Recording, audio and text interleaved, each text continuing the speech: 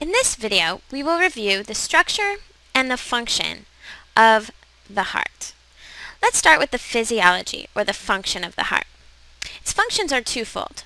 One, the heart serves to take oxygen-rich blood from the lungs and pump it to all parts of the body through what we know as blood vessels.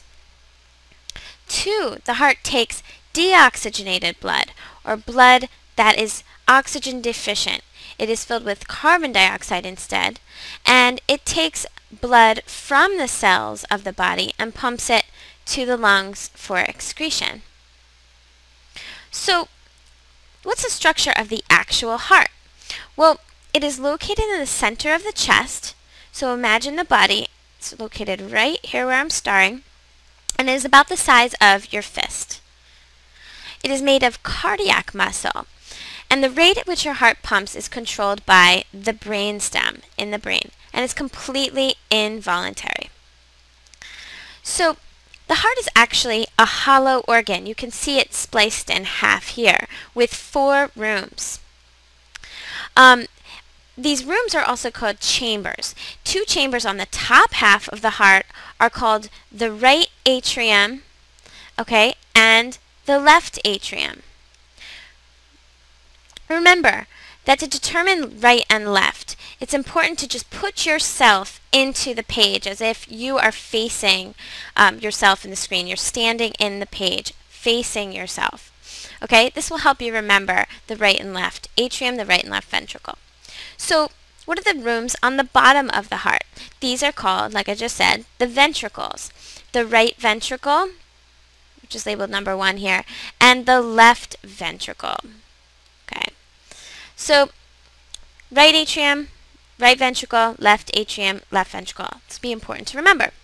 So let's trace the path of blood through the heart and to all parts of the body. You might want to follow my cursor with your eyes or your pencil or finger so that you know where we are. Starting with right here in the right atrium, we're going to say that 10 and 11, as we see moving up here, this is filled, and 9, excuse me, are filled with deoxygenated blood. And this deoxygenated blood, lacking oxygen, enters the right atrium. And it's directed one way, into the right ventricle through a valve. With the pumping of the heart muscle, this blood from the right ventricle then exits the heart through the pulmonary arteries and heads into the lungs for gas exchange at the alveoli and out of the body. After we exchange carbon dioxide for oxygen at the alveoli, we return this oxygen-rich blood now back to the heart, okay? And both of these paths end up at the same spot in the left atrium. So the left atrium just receives oxygenated blood.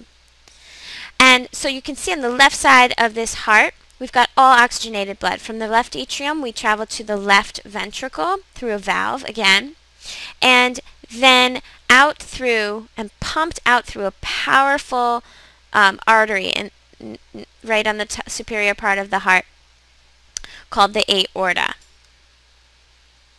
Okay, so the aorta, as you can see, branches out to support needy cells in the top and bottom halves of the body, where blood is delivered to cells through capillaries. And as cells receive oxygen, it releases carbon dioxide, creating deoxygenated blood once again. This blood hitches a ride through the inferior, meaning the bottom half of the body, and then through the superior vena cavas, these major veins that pump blood, deoxygenated blood. I shouldn't say pump, they're kind of weaker than arteries are. And they travel back to the right atrium to be pumped once again back to the lungs. And this cycle repeats itself about 100,000 times per day. So what's that familiar lub-dub sound that your doctor always listens to in the fancy stethoscope that he or she has? Well, one thing that she is hearing is the opening and closing of valves between chambers of the heart. And they want to determine if there's an abnormality, such as a valve condition. These valves between the chambers of the heart are key to heart function and allow blood to circulate in only one direction. And that's important. So also, please understand there's really no such thing as blue blood. It's not naturally occurring in the human body. It's just colored or dyed blue for the purpose of learning and differentiating oxygen-rich and oxygen-poor blood. So let's just go through the path of blood just to review. We start with the right atrium, travel to the right ventricle, where deoxygenated blood travels through the pulmonary arteries to, pulmo means lungs, to the lungs. And then the lungs now have exchanged carbon dioxide for oxygen. Now we can transport this oxygen-rich blood back to the left atrium, the left ventricle, and from there travel through the aorta to all the body's cells. And once we've exchanged gas at all of the body's cells, we've collected them in the major veins all the way up to the biggest veins, superior and inferior vena cava.